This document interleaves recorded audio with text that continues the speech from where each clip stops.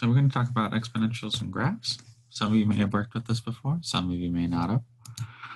So let's just go as if you had it.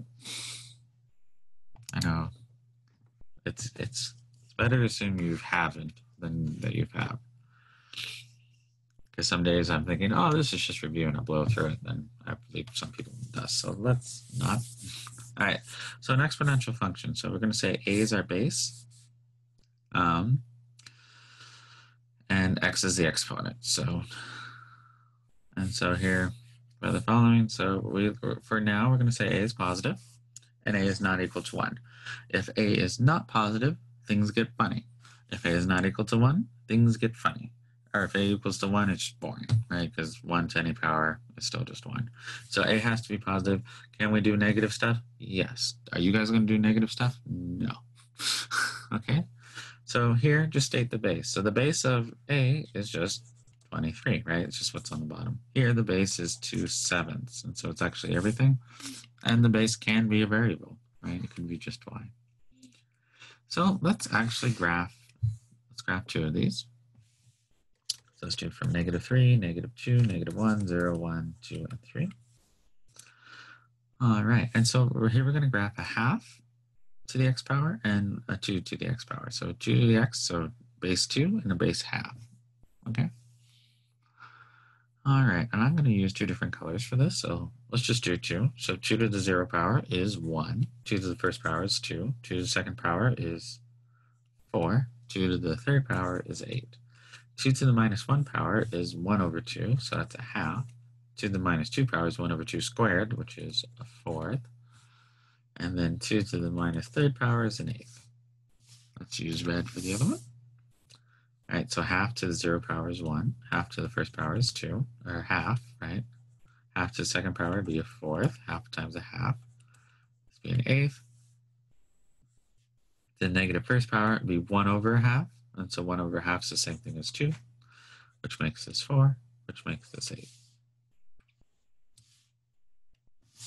All right, so let's graph this. So at -3, we're pretty low here. We'll be a fourth here, a half here, or 1 here. Here we're at 2. Oh, no, we're at 2, and I didn't hit 2. I'm on the wrong layer. Here we're at 4, and here we're at 8. And so we have this exponential curve right here. That was a terrible drawing of that. Okay, that's a little bit better. And then here in red, here we're at 8, here we're at 4, here we're at 2, a half, a fourth, an eighth.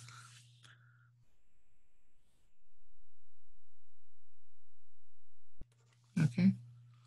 And so here, I just want to write down here, if a is less than 1 but still greater than 0, we'll have the same pattern. So it'll be the same pattern. It goes down pretty strong. Okay. Pattern. If a is greater than 1, we'll also have the same pattern. And let me show you what I mean by that in Desmos real quick. It never touches 0. No, it never touches 0. My graphs look like they do, and here I kind of crossed over a tiny bit, but in truth, they don't. So let's look at this real quick.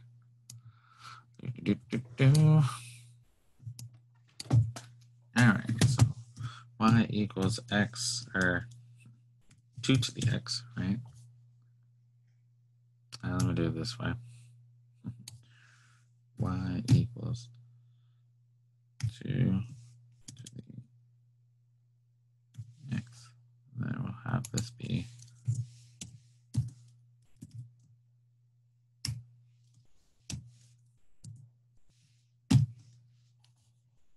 we'll get rid of this bubble. There we go. So here we have our graph perfectly right here. And notice here, if I make this 3, I make this 4, I make this 58, it all looks the same. It's just how steep it is, right? And even if I make this like 0.05, I mean, maybe not so, like half. forth. It's just how steep this is, but it always follows the same pattern. And here for these, here if I have a third, a 40th, right, it just gets steeper. And then here if I have 0.5, it gets less steep. Okay. And so, and even if I have like, say we have 3/4, so that's less than 1, right? It always, if this is called exponential decay, this is called exponential growth. You'll see this a lot in biology and stuff. So it always follows the same pattern. Okay, so let's go to the next set. Oh, perfectly. So I've already kind of over-explained it, but that's perfectly fine. I rather over-explained than under-explained.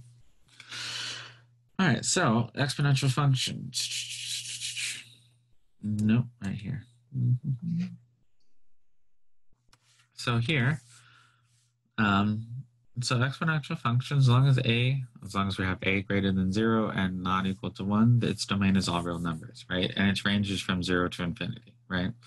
And we notice that from our graph.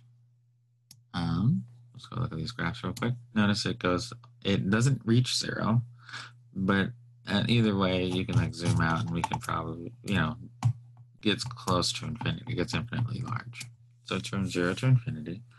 The line y equals 0 is a horizontal asymptote. That's an asymptote. Horizontal asymptote is a line that the graph approaches but never crosses or reaches. So it never goes past that line and never reaches that line. So that's what it means to be an asymptote. If you ever seen that term before. So once again, as we showed before, if a is greater than 0, it's going to come up and go through here. Notice it's always going to go through the point 1, 0. Or like 0, 1, right? And the same thing and here. Oops, I'll go through here. This is also going to go through the point 0, 1 because anything to 0 power is 1. And so, as we see in general, if a is greater than 1 and if a is less than 1, in general, it follows this. Okay. So knowing all this, we can do transformations. So we can do transformations here. So what is this? So this is taking our 2x graph. So here we'll just take 2x in here. So y equals 2x, which we already kind of graphed before, which goes up here, hits 2, hits 4, goes up to 8, right? So here we're just going to move it down 1, right? So here we're just going to move it down 1. And so how do we do this? What I like to do is we move the asymptote, right? So this is my new asymptote. This point moves exactly to this point, and we just go ahead and graph it in. Okay, so here, what I usually do if I have to move something, I move the asymptote around. All right, so what does this say? Here, let's go back to our 2x. So we have our 2x as our normal graph here. So let's go ahead and plug that one in. I did not do that correctly, but that's fine. 2, 4, and 8. So this is our normal graph. What are we doing this time? We're going to be moving it to the right by 1. Remember, if I replace x with x plus 1, you move it to the right by 1. And if I negate it, I flip it upside down. And so here, I'm going to take this point. I'm going to move it right. So here, I'll show you what I'm doing. So I'm going to take the 0, 1 point. I'm going to move it to the right by 1 because of this, right? And then I'm going to flip it upside down, which is here. And so here, this graph looks like this. 2, 3, and 4. Oops. Well, without the little kink in it. Okay, so you can perform transformations on these just as well as you can do anything else. All right, so let's talk about compound interest. So this is something you're going to want to get used to because almost everyone, well, at some point, most of you take out a loan of something, right? Maybe a student loan, maybe whatever, right? House loan. So compound interest. So this is the compound interest formula. Simple interest is when you just calculate once a year. Compound interest is how many times per year, right? And so here it's the amount that is due, or the total amount, is the principal. Principal is how much you put in, or how much you originally put in or took out. So if you're, there's a very famous saying, those who understand interest earn it, those who don't pay it. It's an old saying, but it's true. So the principal is how much you either took, pulled out or took in. Be 1 times your rate. And this is, your rate's given in a percentage. Would you need to write this as a decimal? Let me write that as a decimal. I spelled that word wrong. So write this as a decimal.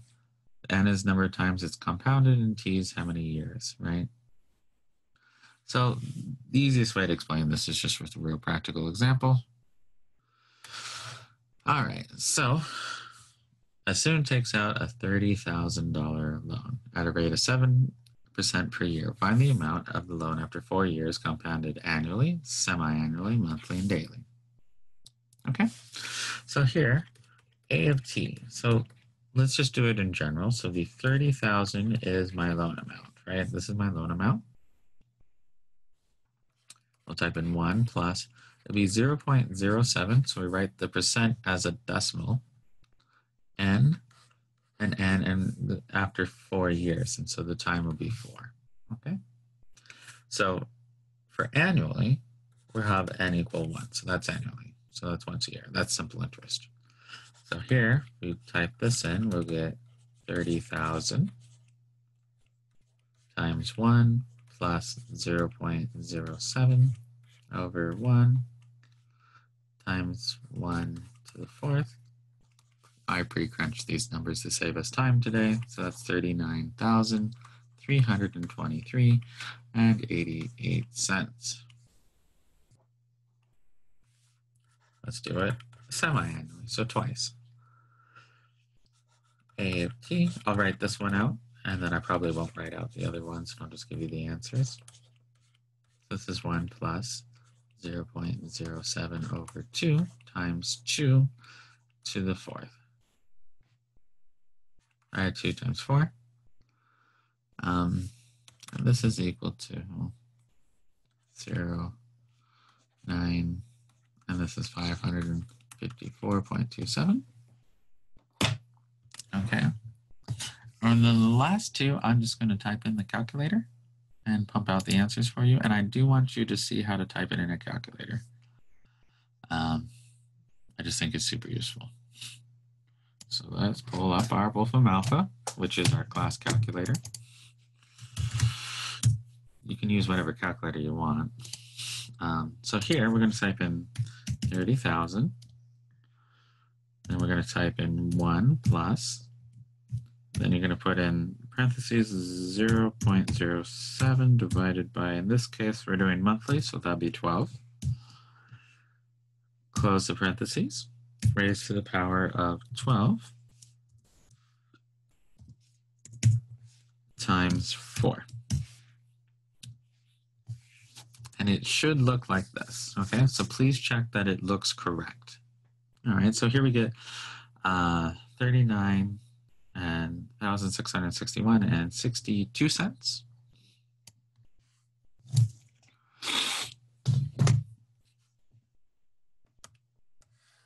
So N equals 12. We'll say A of T, and I'll just write down this number. So 39,661.62, and then N equal 365. Close enough, right? We'll just assume it's not a leap year, right? And we'll just swap this out for 365. Swap this one out for 365. Hey, that's not a 3 now, is it? And here we get 3,962, or 39,692 and 83 cents. So just go ahead and write that down. So notice the more times we compound it, the faster this number grows, right? So if you're taking out a loan for 4 years, and so I just chose these numbers because this is about what student loans were at. This is about what the average person takes out, and it takes about 4 years, right? And so notice Depending on who or what or how often it's compounded, please read the loan details. It's just all over the map. I once upon a time believed, oops, that's 692.83. I once upon a time believed that everything was just compounded continuously. It's not the case. But so notice the more times we compound it, the more it's the more money they charge you, basically, right?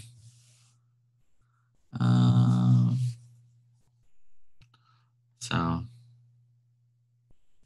yeah. All right, so let's finish these notes, and then I'll let you guys look at anything we missed at the end. So here, so some mathematician thought, gee, let's just figure out this. We're almost done. So let's just figure out if I had, let's just figure out this n. And we're going to calculate for 1% interest for 1 year. And what happens if I just keep crunching through this number, right? So I'm going to get rid of this. So let's do this together.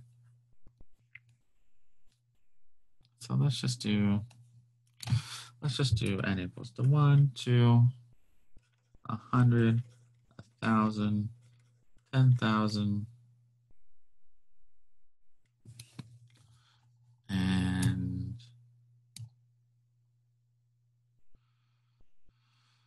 yeah, let's do 10 to the 6th and like 10 to the 7th. I know I skipped one in the middle, but that's fine.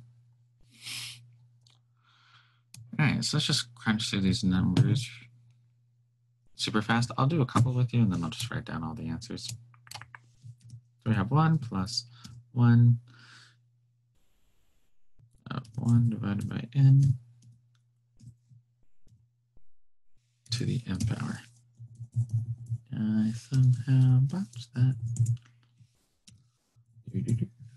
All right, so we're going to start with n equal to 1. Pretty boring, right? So that's 2. If n equals 2, we get 9/4, 2.25. N equals 10. Or let's just put in 100. We'll just start jumping a little bit faster. I get 2.70, and then if I put in 10 to the, put in 1,000, I get 2.7.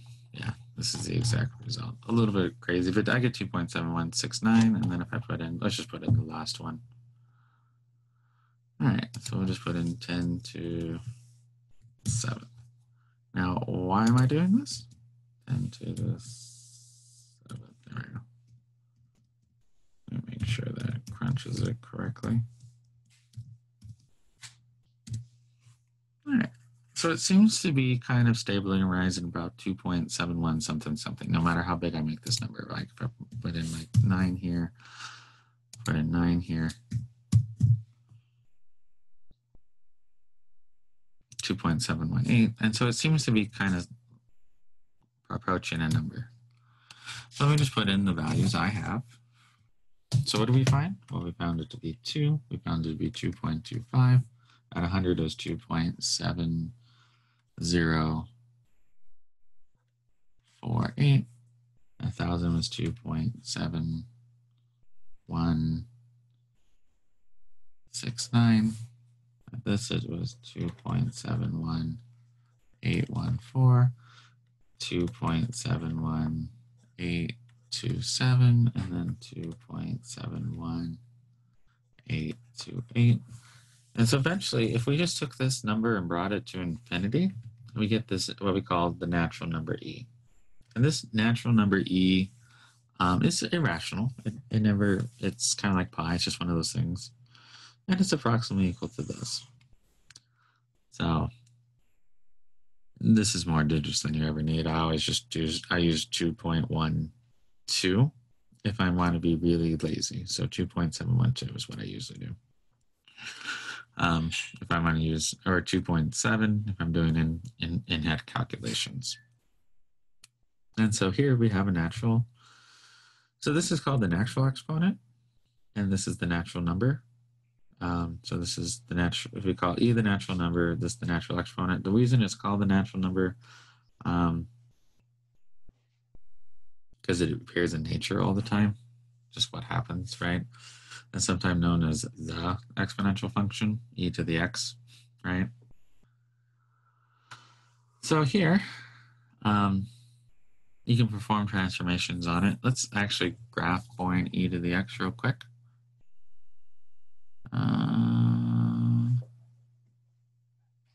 Yes, that's 7.1, 2 point, yeah. So once we hear this is 2.71828, don't worry about these numbers specifically, right? But yeah.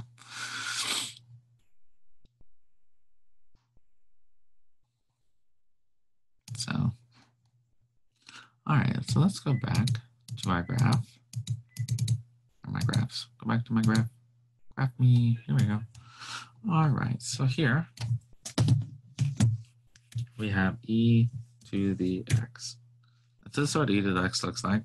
It's like 2.7, so it looks exactly like how we suspect it would look because it's greater than 1, right? And here, just to show you quickly, you can perform transformations on that. So if I have e to the x minus 1, oops, I forgot, to the x minus 1. Here, all I've done is move my point of 1, 0 down 1, and then here at 1 if I have my new thing. And here, if I add plus 2 to the top, let's go ahead and do that one on the same one. E to the x plus, no, it's going to make me do it this way, which is fine.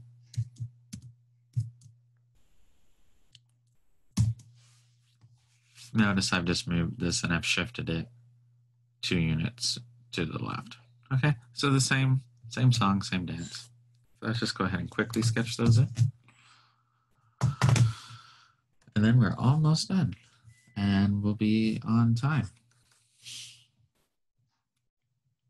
All right, so e to the x just looks something like this. Goes through 1, pops up, goes through. E to the x goes through 1, pops up, goes through. Here for this, remember, we just put in a new asymptote. We just move our asymptote down 1. We move this down 1, and we just draw it in. Here, we just move to the left by 2 units. And we just go ahead and draw that in. Okay. So you can perform all the transformations. All right, so let's, oh boy, I forgot about this. Yeah, we got time. So I made these notes a while ago, and it's like I wasn't done. All right, you two. We got 5 minutes.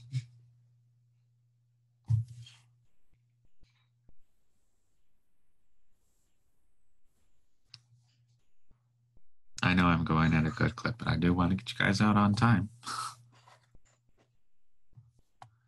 All right. So here you just move it down 1. Here move to the left 1. I'm sorry that we have a lot to cover, but I do want you to be free later. So, all right, let's do this one. Super timely this is. Let's say we have an infectious disease in a small city. Let's just see how it goes, right? And so here, rate of infection is actually sometimes uses these awful looking things. So this is actually a real number, right? So we have an infectious disease. And so that has a rate of infection according to this. And so here, the number of infected people. So we plug this in. So I'm just going to crunch through these numbers just to save us time. So, oops. All right, don't do that. do this. All right, so here if we plug in 0, we're just going to get 8, okay? Because this becomes 1250, which is 1/8 of 10,000, right? So we have 8 infected people. So we start with day 0 with 8 infected people walk into a small city of 10,000. And we just plug this into a calculator. And so that's all you're doing. You would not do this by hand. You plug this into a calculator and then double check you did it correctly. By day 2, we'd have 20 something people infected, right? Day 4, we have 54. On day 3, we have 137. At day 5, we have 686. And day 8, we have 808. And at day 10, we have 69. Okay. So if we're going to graph this would be number of people on this side. This would be the day. Let's make this, I think I had this 1, 2, 3, 4, 5. Oh, good. I did this correctly. Hold on. 1, 2, 3, 4, 5. Yes, sorry. Whoop. And then 1, 2, 3, 4, 5. So this is day 5. This is day 10. We need to go to about 2,000. So let's make this 2,000 and make this 1, 2, 3, 4, 5, 6, 7, 8. So we're at the 4 mark. We're going to make this 10,000. And so notice here we have like 8, which is barely registered, about 20, which still doesn't register too much, 254, which is starting to register, to 100. So here at 0, we have 8. Here we have that. We have that. Actually, it should be lower than this. And we have here. At 5, we're a little bit over here. And then at 8, we're way up here. And then 9 and 10. And this isn't a terribly inaccurate curve for an infection rate. So it looks like this. So basically, what happens is we keep people get infected, and then it kind of, so this is kind of leveling off of our curve, right? So people get infected, but then the infection is, people get healed from the infection at the same rate people are getting infected, and so it tends to level off. This is not the graph for their current pandemic at all. This is for a different type of infectious disease. Yeah, we'll just leave it at that. So the last thing you want to do is continuously compounded interest. And so let's just finish the thought we had from here. So as we made n larger and larger and larger, what happens if we take n to infinity, right? I want to compound it an infinite number of times. Say, pretend I'm a bank, right? I want the most money possible. I'm going to compound it infinitely, right? Every day, every second, right? And so basically, mathematicians figured out how to do that. So the formula simplifies to this. And then we just write in the answer, and we'll call it a day. So here, the amount of $3,000 is equal to the rate of, so we E, and then we just type in our rate, which is 0.07 times t, which in our case was 4 years. We crunch that through a calculator, we're going to get 39,693.89 cents. Okay. So notice, you just quickly go back to this number. So here it's like $1 more, right? Is E just a variable? No, E is our natural number. E is this puppy. Okay. Yeah, E's our natural number. Okay. And so, and notice here, it also appears in the infection rate. And so, yeah, it's only like $1 more. But it's just, if you wanted to compound infinitely. All right, so that's 2 sections.